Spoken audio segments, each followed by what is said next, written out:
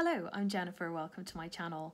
This is the next video in my soulmate series where I'm chatting about the concept of soulmates, some of the challenges with the soulmate, and how to cope with that. So soulmates are not necessarily romantic. The general narrative around this is that, they are a soul that you've spent time with in a past life.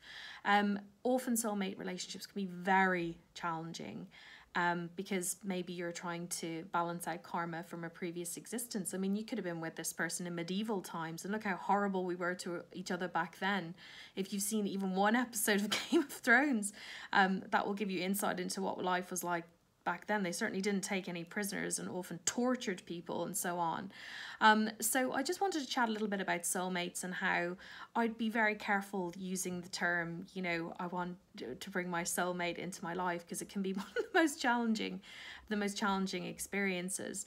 The other thing I wanted to mention is people often report like phobias coming back, or a strange dynamic with one person, like that guy really sets me off, or that woman brings out the worst in me.